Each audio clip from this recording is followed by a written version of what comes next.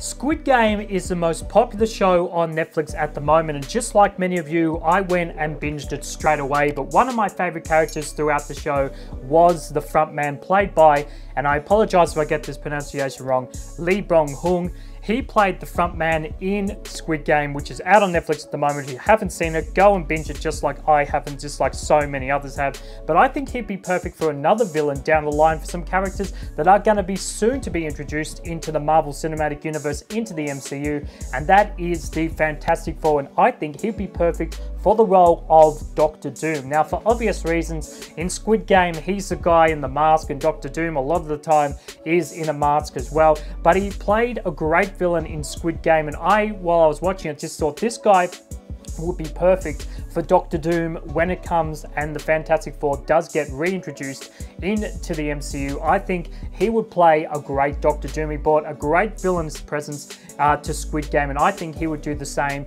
for Doctor Doom. But let me know in the comment section down below, guys, do you think Lee Byung Hun would be the perfect choice, like I do, to play Doctor Doom? Let me know in the comment section down below.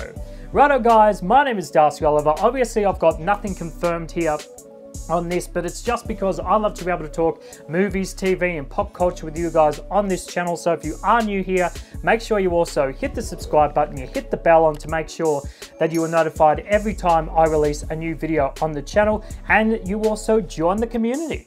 Righto guys, my name is Darcy Oliver. Let me know if you think Lee Byung Hun would be the perfect Doctor Doom in the comment section down below. Thanks for tuning in to another one of my videos, and I'll see you soon.